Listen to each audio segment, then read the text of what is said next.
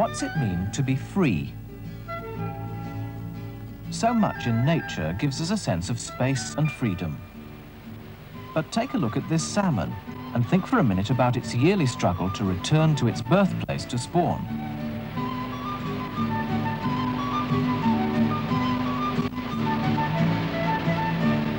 What is it that drives a fish to fight so hard against the stream?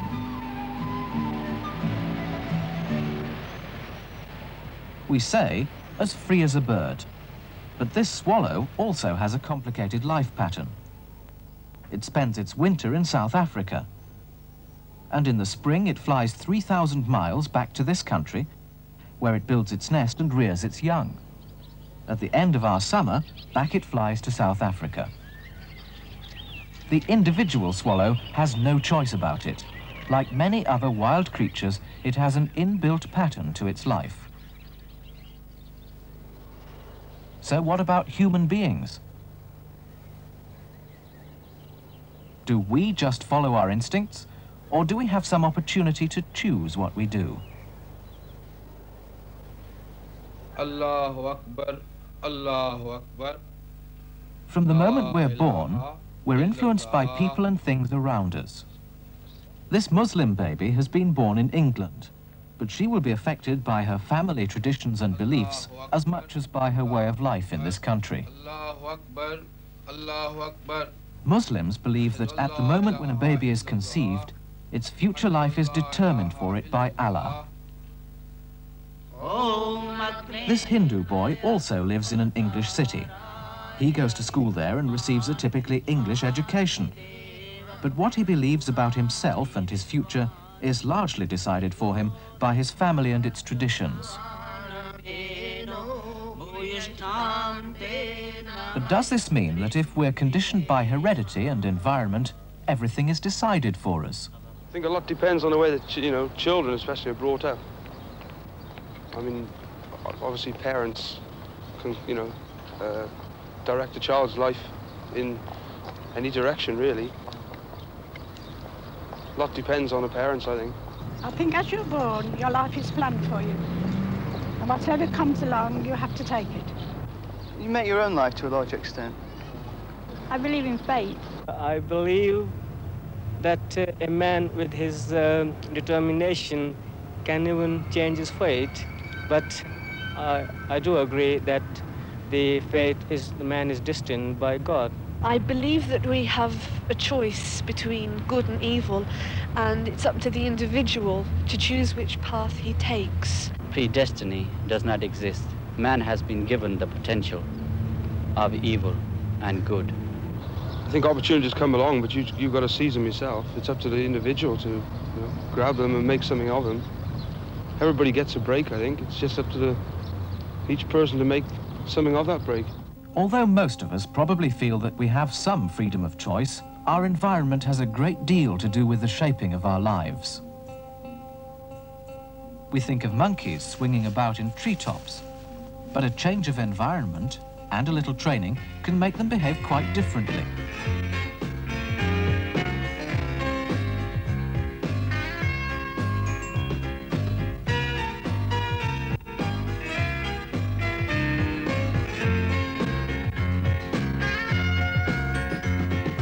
Animals can become conditioned by training.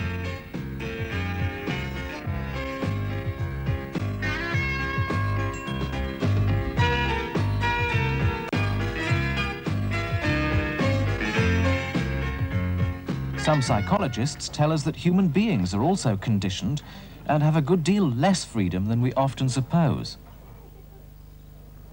But people grow up differently in different parts of the world, and according to their environment and customs, they adopt different habits.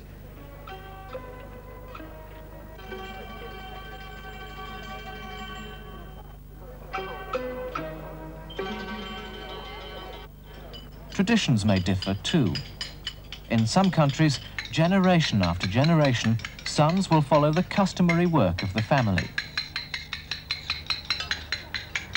There's no question of them finding another way of life.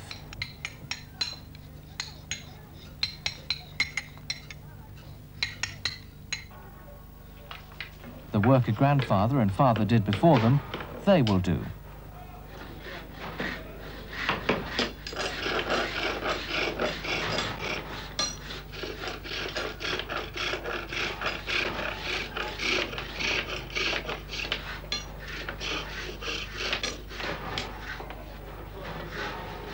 Their lives are influenced by their family traditions and background.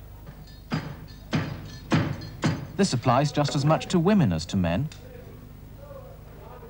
These Tunisian carpet weavers have carried out their intricate work for over 20 years. They are restricted in movement and confined to weaving the traditional patterns of the rugs they make.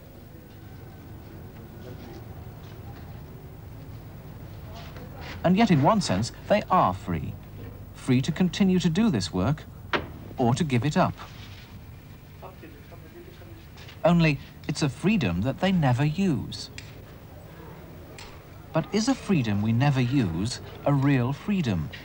We are free to do whatever we like, but is that whatever we like always good for us?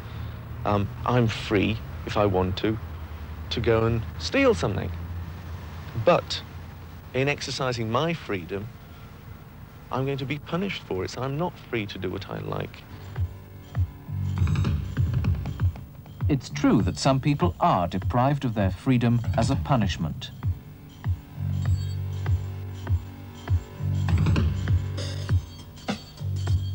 Their imprisonment is the result of their wrongdoings. They've chosen to break society's rules.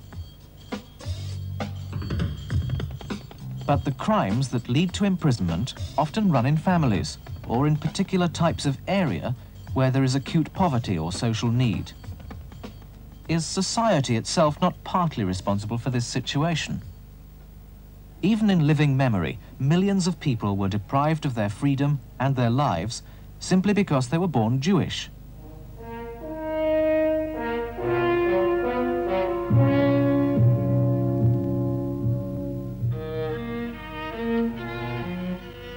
And all this happened because one group of people chose to exterminate another.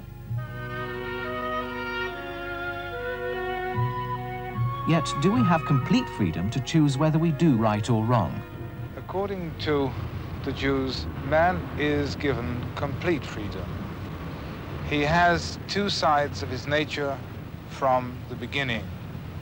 The propensity to choose between good and between evil. We are free to use our faculties, our energies in whichever channel we wish to. For centuries, poets, painters, musicians and novelists have all wondered about the nature of freedom and the nature of the person who's lost it. Fighting for freedom has been a clarion call for generations and for people of all races, a struggle not only for physical freedom, but also for a liberty of the mind and spirit, which brings with it a feeling of peace and serenity. Many modern artists, such as the Belgian painter Magritte, have attempted to show man how he can be free from the rigid concepts of the mind which imprison him in his thinking. These three familiar objects are placed in such a way that we have to break away from our usual idea of them when we see them against such an unfamiliar setting. But is freedom man's privilege or his right? Well, according to the Eastern belief and according to the Sikh belief, a man is born with certain givings from the God, but certain things he achieves by his hard work, by his determination to do them. And that's why the Sikh people say that if you are willing to do, God helps you. God will provide you with health and strength. He will even provide somebody there to say yes when you're going to ask for a job. But I certainly won't wake you up in the morning. You got to make some effort. You got to do your part. Sometimes loss of freedom is not imposed by others. It's self-inflicted through the use of drugs or drink or some other antisocial habit.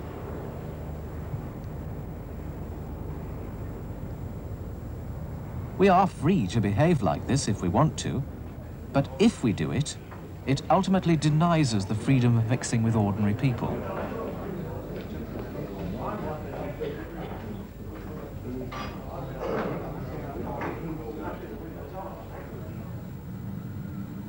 1948, the General Assembly of the United Nations adopted a Universal Declaration of Human Rights.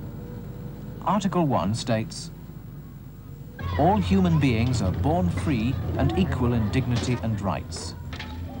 They are endowed with reason and conscience and should act towards one another in a spirit of brotherhood."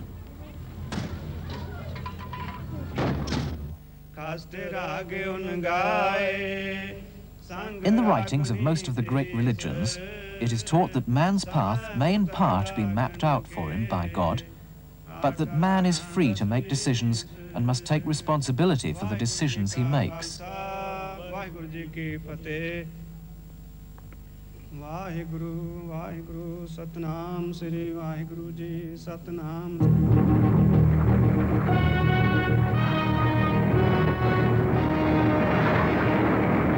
But what about things that are beyond our control?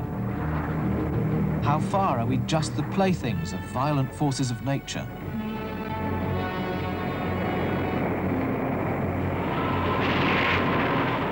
At the moment, events like these are completely beyond our control.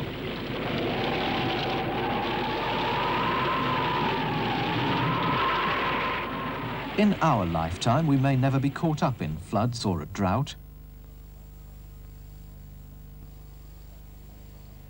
But we might quite easily be involved in something else, like a war or a revolution.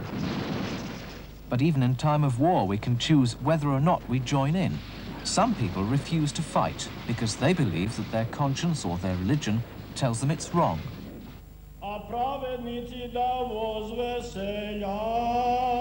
Christians believe that they have the freedom to choose between good and bad, that God has given them the freedom to follow him or turn from him, but that they will be held responsible for the choices they make.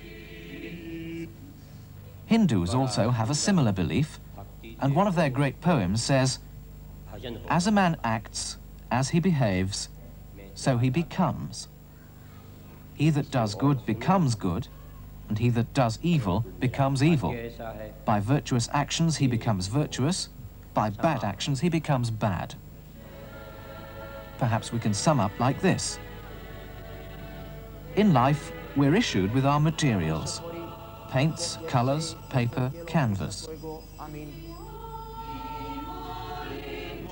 Some gifts are hereditary.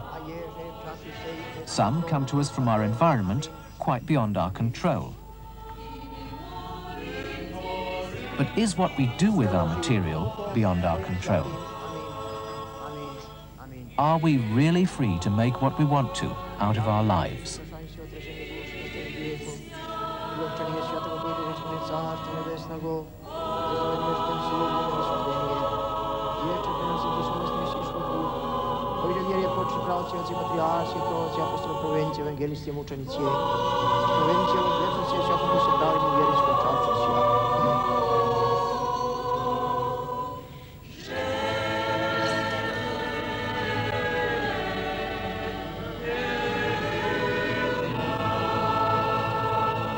Izriadno, presjatje, prečistje, preblagoslovenje, slavne najce naše Bogorodice i prisno djevje, Marije.